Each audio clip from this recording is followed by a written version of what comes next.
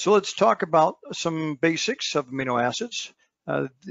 There's a backbone is the same for all amino acids. So the side chain differs from one amino acid to the next, but the nitrogen is always a part of the amino acid or in the protein group. So you can see in the lower left-hand corner, the amine group and the acid group represented by blue and yellow on a side chain that can vary. And then you see over on the right, various shapes of different amino acids. This gives you a better pictorial representation of how you can put these various building blocks together and how our body actually does that too when we're taking different amino acids and putting them into other amino acids.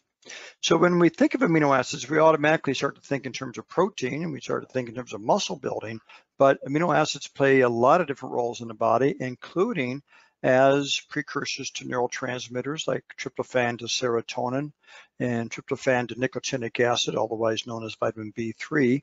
Tyrosine, we're all familiar with, is also involved in catecholamine neurotransmitters, as well as thyroid hormones and melanin, which is a skin pigment, and lysine as a precursor to carnitine, cysteine as a precursor to taurine, arginine for its role in nitric oxide, glycine as part of the heme and the hemoglobin, and on and on. So there's a lot of roles that we're going to explore beyond even this. So what are our food sources and digestion of that? Food sources would include milk and, of course, milk byproducts like whey protein, legumes like soy and pea, eggs, and gelatin, and synthesized nature identical forms and other forms as well. So amino acids form the building blocks of protein, but also of hormones and antioxidants and neurotransmitters. So they have a vast role to play in the body. And the word protein comes from the Greek word, which is proteus, which is of prime importance, the essential role of protein in the body. So amino acids are rapidly absorbed without requiring digestion, as proteins do, and can be used before, during, or after exercise to fuel and maintain muscles. And we'll get into more of those details in a little bit. So there are 9 essential amino acids that must come from the diet, and that would be exogenous sources from outside the body. And then there are 11 non-essential amino acids that can be made in the body from these other 9, and that is known as endogenous production, or from within the body. So combined, we have about 20, and in some population groups, maybe 21 amino acids that are important in human nutrition. So some non-essential amino acids can be conditionally essential for some populations, which we'll cover in a little bit. So the National Academy of Sciences for adults has established certain RDA recommendations for adequacy for indispensable amino acids, roughly 5 grams in a serving. That's not necessarily what you need in a day or for a meal, but it's important to note that competitive athletes and people engaged in resistance training may need to double these amounts. And the blue ones on your screen, the isoleucine, the leucine, and the valine, are the branched chain amino acids, which we'll cover in a moment. So the amino acid composition of major food protein groups can vary quite a bit. You see over on the left, you got eggs and milk, which represent obviously animal-based sources of protein. And then you have navy beans in the center and whole wheat flour. We don't tend to think of whole wheat flour as a source of protein. It does have some. And then again, this is milligrams per gram of protein. But you'll notice here that lysine is low in whole wheat flour, but higher in navy beans. And methionine and cysteine is higher in whole wheat flour and lower in navy beans. You see that with the blue arrows in the center of your screen. So combining this together, if one is eating a vegan or vegetarian diet, allows for adequate coverage of amino acids to cover our protein needs. Now also, it's important to know that plant protein powders can also achieve complete amino acid profiles. You have here at the top of this bar the plant-based amino acids, and you can have a mixed diet. They do vary a bit, animal derived, but It's not as important when you get to a certain adequacy of protein, which we'll cover in a moment. The general breakdown is fairly similar. You'll notice that over here on the plant-based, you say 13.9%. That relates to arginine, which is more represented in a higher amounts in a plant-based but diet compared to mixed or animal-derived. But you also see in the lysine at the bottom there, an animal-derived is a bit higher than in the plant-based. So there's some trade-off back and forth in that regard. So we're going to cover some basics of protein digestion, and then we'll cover some of the details of that in a greater amount later on. So protein digestion starts in the stomach. Hydrochloric acid and the enzyme pepsin is required for that initial breakdown. Then it exits the stomach, goes into the small intestine. The pancreas secretes enzymes that digest proteins and carbohydrates and fats. In this case, we're only going to focus on the pancreas aspect of protein digestion. The small intestine is a major site of protein digestion. So it's not in the stomach, not in the large intestine, not in the mouth. It's in the small intestine where most of our protein digestion and amino acid absorption occurs. And indeed, the small intestine where most of our nutrient absorption occurs, period.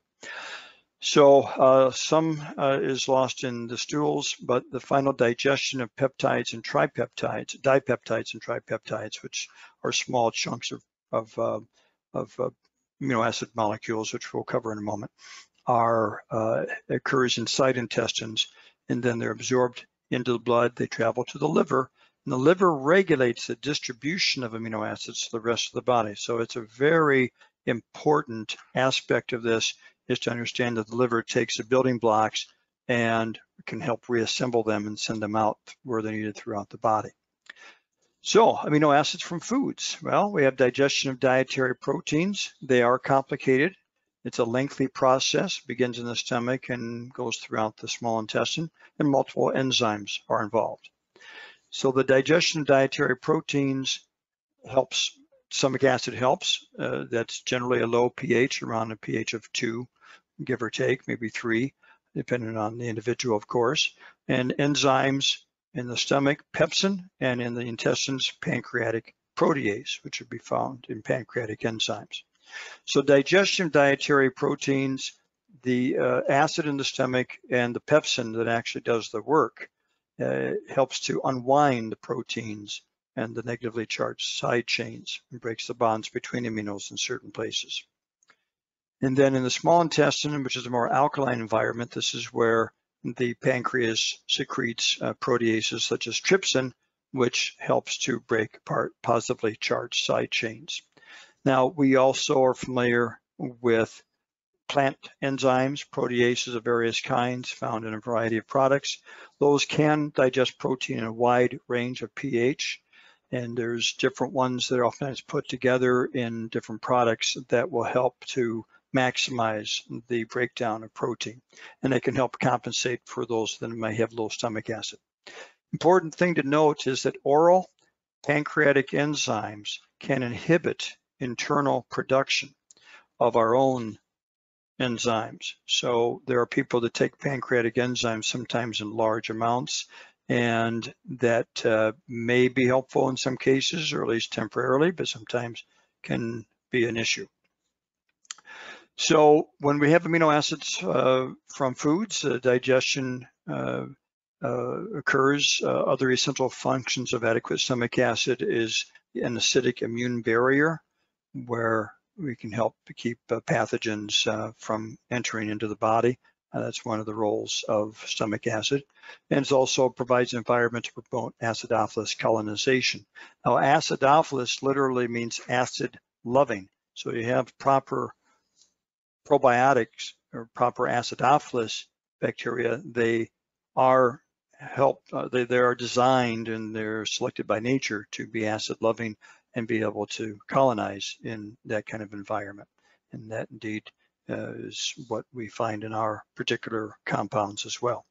So the acid in the stomach also helps aid the digestion and the isolation of vitamins and minerals from foods and non-chelated non-predigested sources. Digestion of dietary proteins, about 60% are in small peptides, which are longer chains of amino acids, typically 2 or 3 chains long, and about 40% are free-form amino acids. Now, free-form amino acid is unattached to any other amino acid. And then peptides are further broken down by hydrolysis in the enterocytes, which are the intestinal absorptive cells found in the small intestine and the colon. We're going to give you a picture here in a moment. So here we have large peptides in the center of your screen. In a sense, with those arrows going up is showing that they can't enter into the intestines unless they are either as broken down individual free amino acids, which is represented by the number 2, and then go through the intestinal epithelial cells to the amino acid state, represented by the number 5.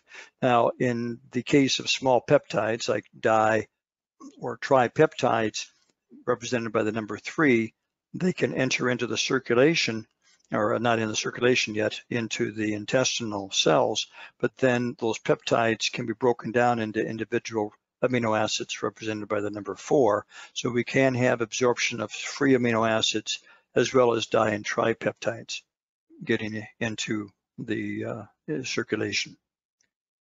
So let's talk about supplement basics. So what are the differences between natural and synthetic forms? Well, the L forms, represented by the letter L, means levo, Latin for left-handed, are the common natural molecules found in nature and in supplements. The D forms are the common synthetic molecules. D stands for Latin for dextro, which means right-handed. Now, chemical synthesis commonly produces DL forms, or racemic forms, that are half natural, half synthetic, and we'll cover some of those examples in a moment. Now, not all amino acids have a right-handed or a left-handed stereoisomer form, and we'll cover that in a moment. So natural versus synthetic forms, it has to do again with optical rotation. We use examples such as L-arginine or DLPA, which we do not sell, but is commonly found in the industry in several supplement lines, or DL-methionine, which again are racemic or half right-handed, half left-handed, which again is not found in our product line. And then you have representations such as taurine and glycine that do not have an L in front of them. That's unnecessary. There are some supplement companies I've seen that use that, have used that over the years, but it is really incorrect, because taurine and glycine do not have mirror image forms that one needs to be concerned about. So amino acids are used for a number of things, but the mixtures are good for repair of muscles and bodybuilding. That's something that everybody, I think, is aware of in that regard. And some amino acids do compete with others. And if one's taking single individual amino acids, they should be taken between meals without other protein to compete with them. So when is it helpful to take amino acids? In general, without protein, as I mentioned, at least an hour before or 2 hours after a meal. And it's okay to take certain amino acids to balance the diet, but not necessarily need to be done at that meal. If one is eating a high arginine diet, such as high in legumes and nuts and chocolate, it can benefit by adding lysine to compensate, but it can be done at a later date or a later time of the day. Amino acid competition, essential amino acids are absorbed more quickly than non-essential ones.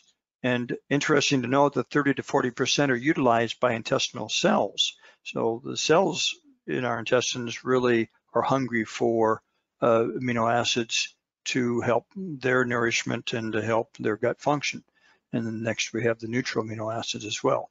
And the blue isoleucine, leucine, and valine are the branched chain amino acids. Then we have some amino acids have some competition because they use a common transport system. It's helpful to know, but it's not something you have to get too hung up about. Just to know that it is helpful to not take necessarily large amounts of of these amino acids at the same time if we're going to combine them to use a common transport system.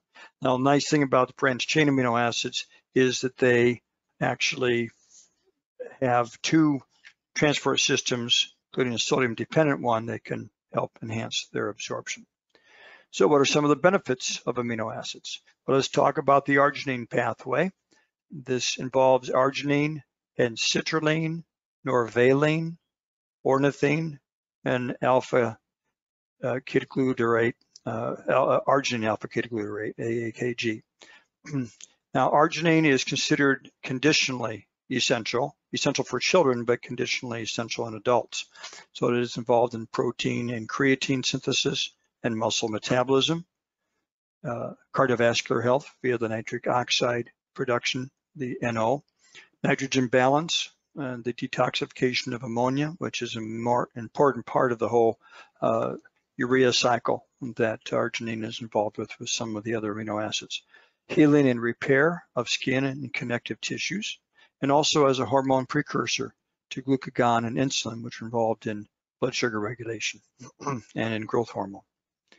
Now, citrulline is a very close cousin to arginine ornithine. It's found in the urea cycle. So arginine, ornithine, and citrulline all are involved in a cycle of breakdown and metabolism of one into the other that can be helpful. Interesting thing about arginine, or that citrulline, is that it can double the plasma arginine ornithine levels, which in some studies shows that it works better than arginine. And again, all of these do support detoxification, arginine, ornithine, and citrulline. Now, norvaline is an analog of L-valine, and it does support nitric oxide levels, that's NO. Now, enzymes break down L-arginine into citrulline, and that releases NO. But interesting thing about L-norvaline is it uniquely inhibits the breakdown of L-arginine by arginase, an enzyme that allows for increasing the NO production up to 60%. And again, nitric oxide is involved in so many aspects of our normal body chemistry, supporting muscle growth and strength and stamina. It can help with augmenting blood flow to cardiovascular tissues and smooth muscle, helps in the regulation of gastric nutrient uptake. It helps oxygenate muscle for better pumps and endurance, and also helps in the regulation of blood pressure. Now, L-ornithine is, as I mentioned earlier, is an amino acid in the arginine pathway. It's an important intermediate in the urea cycle that again aids the body's detoxification of ammonia into urea. Ammonia is quite toxic to the body, and urea is how we excrete it through our kidneys and through our bladder.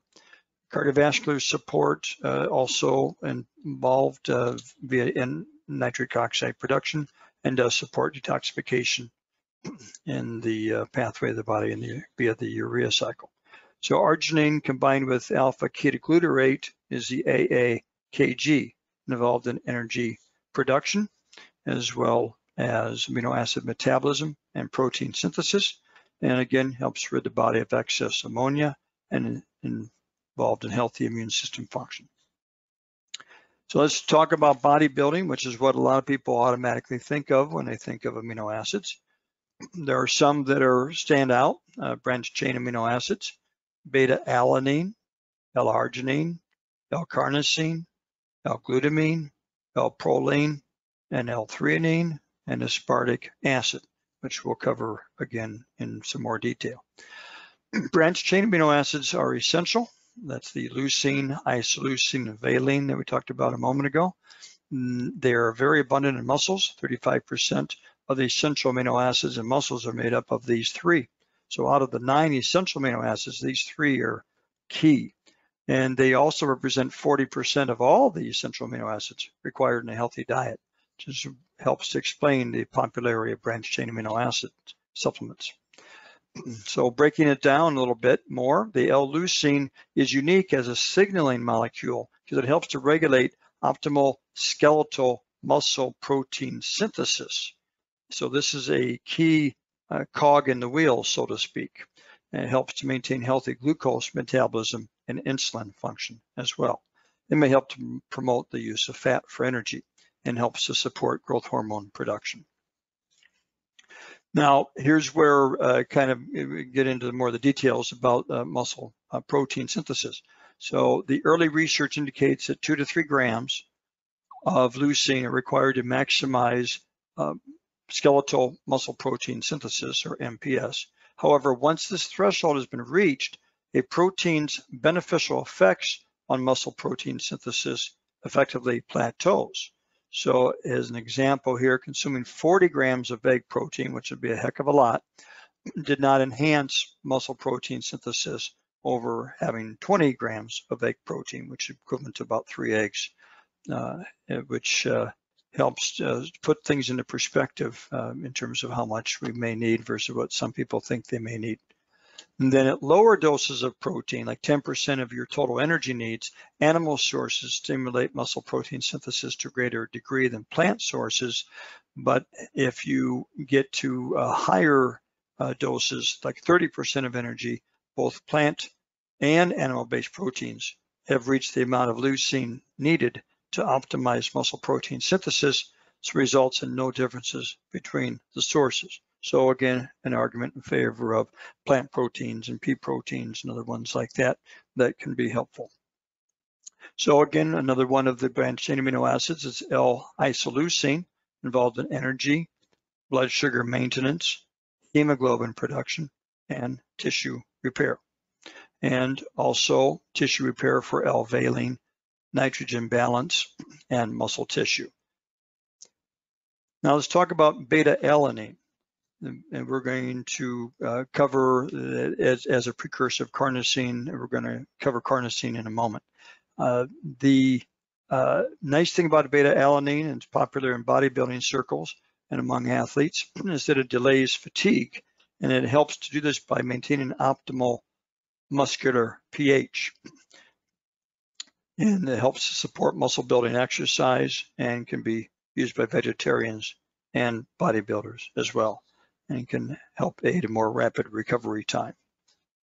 So L-carnosine is a dipeptide. Again, a combination of 2 amino acids is a dipeptide. So the combination of L-alanine and L-histidine. So high concentrations are found in skeletal muscle tissue, and it helps to stabilize cellular membranes and may be conditionally essential for vegetarians and bodybuilders that have possibly a greater need when they're doing a lot of intense exercise. Now let's talk about L-glutamine, which is a very popular, common amino acid. It helps to maintain a positive nitrogen balance. It is conditionally essential. So if you are working out and stressing the system out a lot in terms of intense exercise, it can be helpful beyond what the body can make. So this is where external sources, supplemental sources of L-glutamine can be helpful. It also aids the rapidly growing cells of the immune system and the lymphocytes and the intestinal cells, which are the enterocytes. Remember that picture that we had of the protein and amino acid absorption into the body? Those are the enterocytes, the cells that we absorb nutrients through. It also helps in the regulation of acid-base balance, the pH balance, and helps to transport nitrogen through the body. And also a helpful brain fuel as well. Now let's talk about L-proline, which is essential for the synthesis of collagen. And collagen is the most abundant protein in mammals. And it is the main structural protein that constitutes all human connective tissues, the skin, tendons, ligaments, joints, bone, and the vasculature, such as the veins and the arteries, are very important to maintain, and proline is very essential in that synthesis of collagen, which is necessary for, again, the whole glue that holds our bodies together, which is collagen.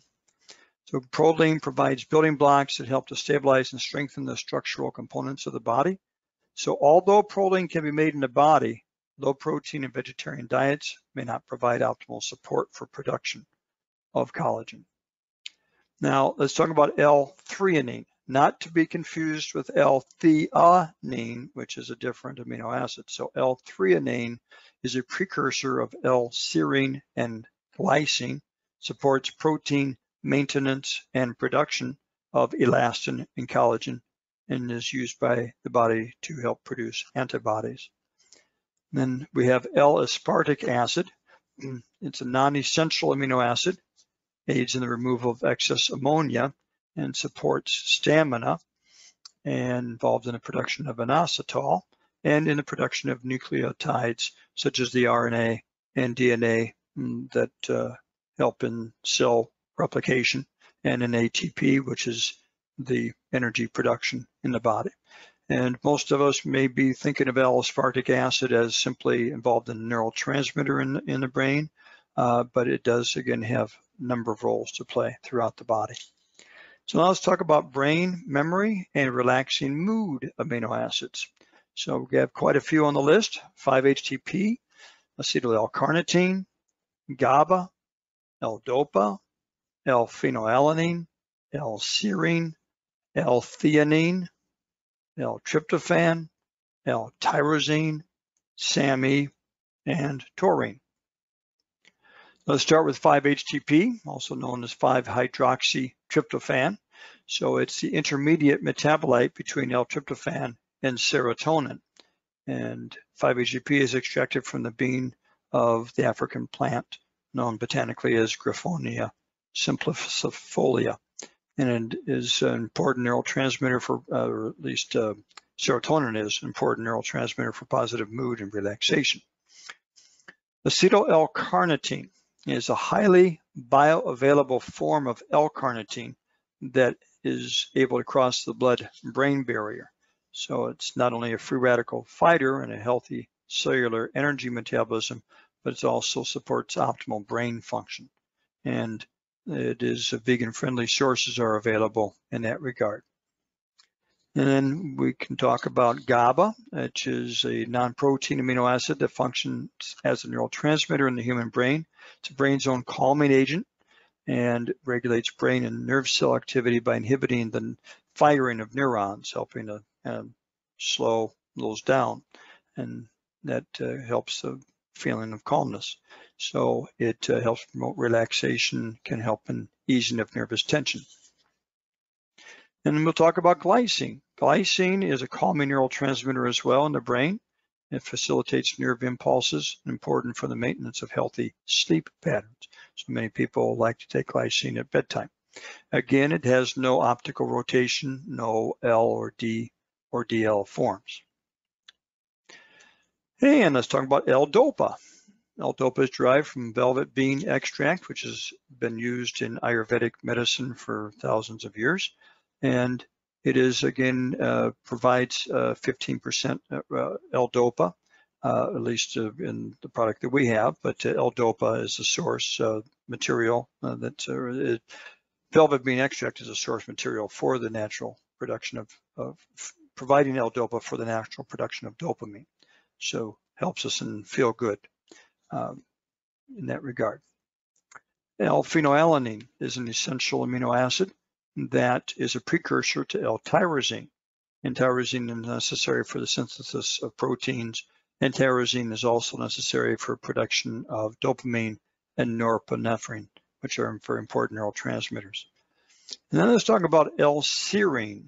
We don't think too much about L-serine. We think about phosphatidylserine, which serine is involved in. It is an important part of our brain proteins that it helps in the construction, as well as myelin sheath, which surrounds our nerves and help in fatty acid metabolism. And it can help in support of healthy immune function, among other things. And then let's talk about L-theanine, amino acid found in green tea. Some of you may be familiar with the fact that tea has a thea part of that name of the botanical source of green tea. So L-theanine got its name because it was originally found and discovered in green tea about 75 years ago. It does help promote relaxation without drowsiness or negative side effects, which makes it very popular in many circles, and also a free radical fighter, and supports healthy cardiovascular functions as well. And let's talk about one possible use of L-theanine. In one study in humans, a single dose of 200 milligrams of theanine was found to antagonize the negative effects of a single 250 milligram dose of caffeine, which otherwise would temporarily increase blood pressure. Now, 250 milligrams is a pretty strong cup of coffee, but gives you an idea of how theanine could help in mitigating some of those effects of excess caffeine. Now let's talk about a very popular amino acid, L-tryptophan. So ours is tested for peak E in microbial contamination. That's something that came to the forefront back in the late 80s when a particular a new production method was developed by a certain producer in Japan that introduced peak E and caused harm and death to a number of people. It was temporarily off the market in the 1980s, and it is, again, we test it to make sure that there's no peak E or other microbial contamination that would be of an issue in this regard. Protein synthesis, L-tryptophan is involved in. Also, again, a precursor to serotonin and melatonin hormones. Melatonin is produced from serotonin in the body. So these neurotransmitters and hormones help aid in regulation of mood, stress response, encouraging positive mood, promoting restful sleep, and also protective of the stomach and the GI membranes.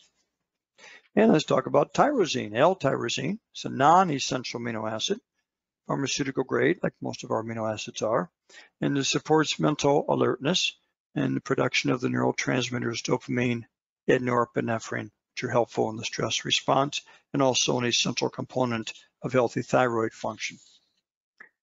SAMe, S-adenosyl methionine. So you see the word methionine in there. We'll talk about methionine in a moment. The body's main methylator. SAMe is the body's main methylator, which is a critical component of many biochemical reactions. You can think of methylation as a process of building up and recycling throughout our brain, throughout our bodies. So it temporarily can help in alleviation of minor joint discomfort resulting from overexertion or stress, and synthesis of neurotransmitters important in mood support. And let's talk about taurine. Taurine is involved in the manufacture of bile salts by the liver, which aid in the emulsification of fats and in cell membrane stabilization, can work throughout the body, including the brain, involved in eye health, conditionally essential in children, and also as neurotransmitter modulation. Also has a relaxing effect on mood and nerves, conditionally essential, as I think we mentioned already. It's not used in protein synthesis, so it's not involved in muscle synthesis. It has other important roles through the body. And unlike most other aminos, taurine has no L or D stereoisomer forms in that regard. And it also helps to generate and regulate nerve impulses and aids in the maintenance of fluid balance. The sodium pump helps keep excess sodium and fluid out of cells along with potassium. So is involved in the osmosis aspect and used by the body in visual pathways as well as in the brain and nervous system, where it works together with glycine and GABA as a neurotransmitter. So remember, taurine, glycine, and GABA as a trio. We'll be coming back to that briefly at the end of our talk when we talk about a certain product that has those three in there. So now let's talk about cardiovascular, energy, and metabolism aspects of amino acids. So we're going to talk about glycine, L-alanine, L-carnitine, L-glutamic acid, L-lysine, L-proline, L-tyrosine, and taurine. Glycine is an inhibitory neurotransmitter. It's used to make non-essential aminos such as glutathione. There's only one natural form, again, no L or D forms. It's involved in the creation of creatine, which helps in energy support in the body. Glycine also spares glucose as an energy source, supports healthy skin and connective tissue, and involved in hemoglobin production as well. L-alanine is a non-essential amino acid, which helps aid recovery from aerobic exercise, helps protect against toxic buildup in cells, supports glucose production, and the regulation of insulin secretions. And then we have L-carnitine. Many of you are already familiar with. It helps in the promotion of fat burning. And it does this by shuttling long-chain fatty acids into the cell's mitochondria to be oxidized and converted to ATP. I like to think of this like the old-fashioned steam locomotives of the 19th and 18th century, how the coal needed to be shuttled by the train engineer into the furnace to help ignite the fire that would help produce the steam that drove the locomotive. So that's how I tend to think of this in simple terms, and something you could explain to people maybe more easily that way. So carnitine also helps aid recovery from exercise, helps reduce muscle soreness after physical exertion, and again, conditionally essential for vegetarians, dieters, and those on high-fat diets. Now, a related compound is glutamic acid, which detoxifies ammonia and produces L-glutamine internally. I'm sorry, not glutamic acid, not derived, not related to carnitine. I was thinking of that in relationship to glutamine, which we'll talk about. We talked about already. We'll talk about more. So detoxifies ammonia, produces L-glutamine internally, and needed to metabolize carbohydrates, and is also involved in neurotransmitter functions. And then L-lysine, essential for collagen formation. And again, collagen is an important protein in our body, as I discussed. Vascular tissues involved, nitrogen balance, helps aid the absorption of calcium, and supports the production of certain antibodies, hormones, and enzymes in the body. And we talked about proline before, essential for collagen formation, vascular tissues, skin, heart muscle, and organs.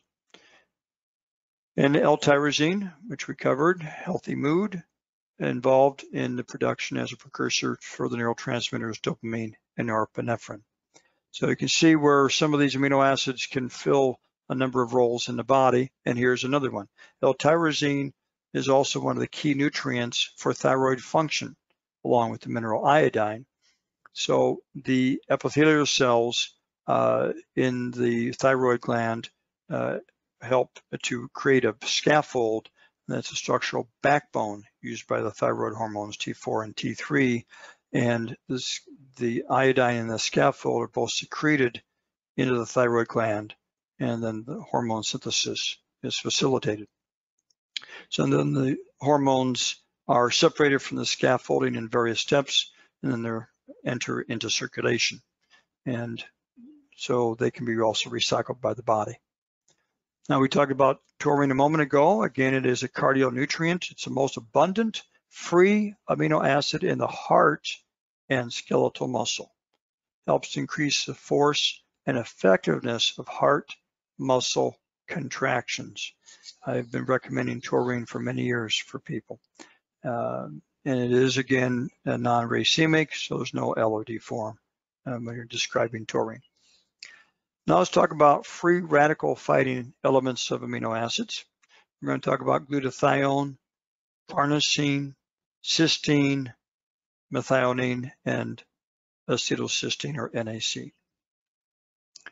Glutathione is a major, quote, antioxidant in the body. Again, antioxidant is defined by the FDA and narrowly defined as various nutrients like vitamin C, vitamin E, beta carotene, and selenium. So the term free radical fighter would be perhaps a more appropriate term. But glutathione is a tripeptide.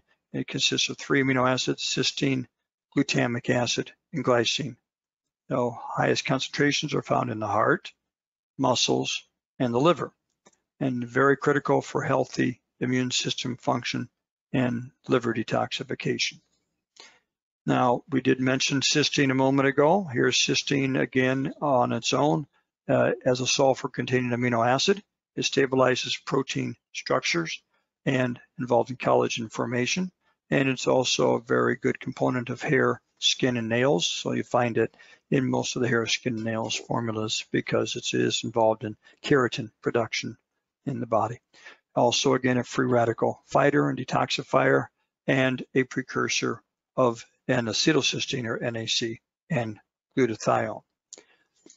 Next, we have L-methionine, an essential sulfur-containing amino acid that's involved in the production of creatine and choline, and also indirectly into glutathione. So it is a precursor for SAMe, acetylmethionine, which is involved, as mentioned earlier, in healthy joints, positive mood, and detoxification. Now we have N-acetylcysteine, extremely popular amino acid that we sell, and it's a stable form of the non-essential amino acid L-cysteine. So that explains why it's generally more popular than L-cysteine itself. It is still a sulfur-containing amino acid. It is involved in the formation of protein structures and a precursor to glutathione, and also involved in detoxification and liver support. So again, very important, very helpful in a variety of ways. So let's talk now about how amino acids can be used in immunity. We're going to talk about L-glutamine again, L-histidine, L-lysine, glutathione, and N-acetylcysteine. So L-glutamine is a conditionally essential amino acid that helps maintain positive nitrogen balance in an anabolic state. So again, one of the reasons why you'll find it in a lot of bodybuilding formulas and protein powders, because heavy exercise can use up whatever our body is able to make endogenously. So it can be helpful to provide this from external sources supplementally. And also could be involved in when people have injuries or burns, a large degree of their body being burned, for instance, glutamine could be helpful in that recovery, as well as other conditions. And then L-lysine is essential amino acid, as we mentioned before, helps to reduce the arginine-lysine imbalance that might be created by certain foods like nuts and chocolate in the diet that favor higher arginine and less lysine, and involved in collagen formation. And again, grains tend to be low in lysine, but beans are high in lysine. And let's talk about L-histidine. So an essential amino acid, we don't tend to focus on this as much as some of the other amino acids. It is involved in tissue growth and repair, and in the myelin sheath that surrounds nerves, and in detoxification, and in blood cell production, and also in histamine production, which is part of our natural immune system defenses, and also in the GI tract. Histidine is also involved in hydrochloric acid secretions in the stomach. So we tend to think of histamines as bad during those times of the year when people have high histamine production, and some people are unfortunately prone to that, and they take things that are either natural or drug forms of antihistamines. But we shouldn't think of histamine as always a bad thing. It's actually an important part of our immune system when properly balanced. And it's when it gets out of balance that it makes life miserable for some people. So again, balance is important for everything, and it doesn't mean that histidine, if one was to take it, it's going to cause you to have, necessarily side effects of a runny nose or watery eyes or something like that. It doesn't necessarily work that way. Now let's talk about selected Now products. The Now brand is the #1 brand of amino acids in the industry with a 24% market share, which is pretty awesome when you consider all the competition that is out there. And again, we have a variety of different options: capsule, veg cap, tablet, liquid, and powder forms that give people lots of options that allow them to do what they want to do in their own way. And again, we only use the natural L form. There's no D or DL synthetic forms found in any of our amino acid formulas. And again, we also have them in bioavailable free-form amino acids and in combination amino acid supplements that we'll cover in a moment, such as Amino 9 Essentials. Oops, right there. So this is a blend of all the free-form amino acids as determined in the proper ratios by National Academy of Sciences. I've got the leucine, the lysine, L-phenylalanine, the L-valine, the L-threonine, the L-isoleucine, which is one of the branched chain amino acids along with valine, and the methionine, and the L-histidine, and tryptophan in good ratios. It makes it quite a unique formulation and popular.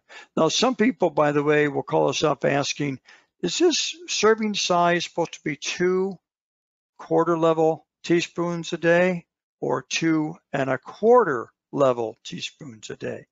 And again, it can be confusing when people see the little space between the two, or they don't notice that space between the 2 and the quarter, but it is a total of 2 1/4 level teaspoons combined together that gets you that about 5.6 grams in the serving size. So next we have Amino Complete, which is a tablet, a capsule version of our peptide-bound and free-form combination amino acids from whey and soy protein isolates, sodium caseinate, which is a milk protein, and gelatin, and combined with some of the free-form amino acids, L-glutamine, L-arginine, L-ornithine. And here's one example of one of our top-selling aminos is GABA 750. As many of you already know, we also offer GABA in a 500 milligram capsule. And besides this 750 milligram GABA, we also have a 750 milligram tablet version, which is sustained release. And again, it's involved as the brain's natural calming agent, which makes it very popular for promoting relaxation, easing nervous tension. Now, some people prefer to start with 750. Some people may find that that's a bit too much, and they may prefer a 500 milligram GABA. So again, we offer options for people to find the right amount that works for them. And we also have L-carnitine, as you know, in many different forms. This is one of our relatively unique ones, is the L-carnitine triple strength. It's a 3,000 milligram in a liquid form, quite tasty in the citrus flavor. The thing I'd like to point out to people is that it would be best if one was to take this tablespoon and split it up 3 times a day. In other words, a teaspoon at a time 3 times a day may be more compatible with the body's utilization of carnitine than taking 3,000 milligrams all at once. So it's still a cost-effective way to get your L-carnitine in this form, but splitting it up is also an option to consider morning, afternoon, and evening, for instance. And L-carnosine, which we talked about, again, a dipeptide, which is a combination of L-alanine and L-histidine, high concentrations in skeletal muscle tissue, antioxidant, stabilizes cellular membranes, and again, conditionally essential for vegetarians and bodybuilders. I remember my first time I took L-carnosine, which was about 15 years ago. I felt a difference for myself right away within a day or two of taking it, which I can't say has necessarily been the case for many dietary supplements that I've taken, but this one hit me right where I needed it for me. Now, we're going to talk about L-leucine, which again, an essential branched chain amino acid. We sell it as a separate standalone product. It is free form, pharmaceutical grade, non-GMO, mixes instantly, and helps build lean tissue, and it comes from vegetarian, vegan sources as well. And we also have L-lysine, again, very popular amino acid, helpful for hormones, enzymes, antibodies, and collagen production in the body. And then let's talk about some of our unique products. Julia Ross had the pleasure of meeting when she came around to our area back about 15 years ago. She developed some formulas with us called True Calm and True Focus. And she has written several books, one of them called The Mood Cure, which you can read more about, moodcure.com. And her original book was called The Diet Cure, which I found very important, very helpful information that I've shared with a lot of people over the years. So